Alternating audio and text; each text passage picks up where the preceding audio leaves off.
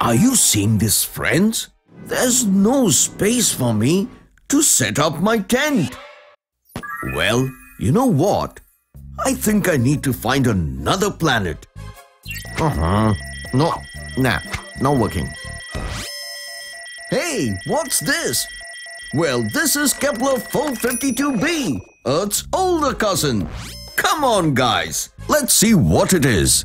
Zoom in.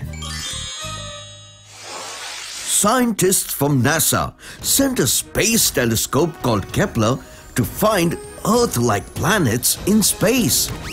And guess what? They have just discovered a planet that is closest to Earth. Ta-da! The planet's name is Kepler 452B, which is part of the Kepler 452 system. And do you know why is this planet so important? Because it has a lot of space for me to put up my tent.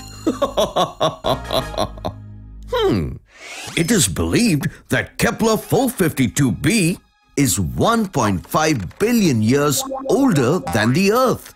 It is 60% bigger and is believed that it could support life. Amazing, isn't it? Do you see that?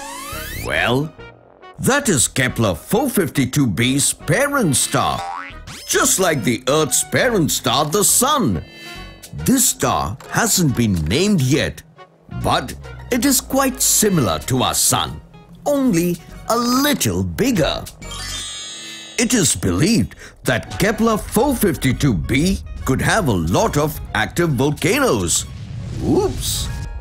Also, it takes about 385 days for this planet to complete one revolution around its parent star, quite close to the time taken by Earth to complete its revolution around the Sun.